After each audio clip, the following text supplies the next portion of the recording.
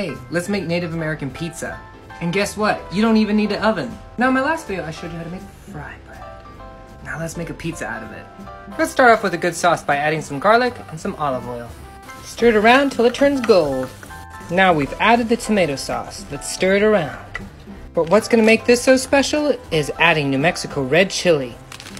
We're going to add about 3 tablespoons of New Mexico red chili powder. Now we're going to melt some butter before we put the cheese. And before adding the cheese, we're going to put some rosemary. We're going to constantly always want to stir the cheese. Now that we have our fry bread, let's spread the tomato sauce first. That's looking good. Be aware that the cheese can be very tricky placing it on top. Don't forget to add your cooked toppings. And here we go. Oh man!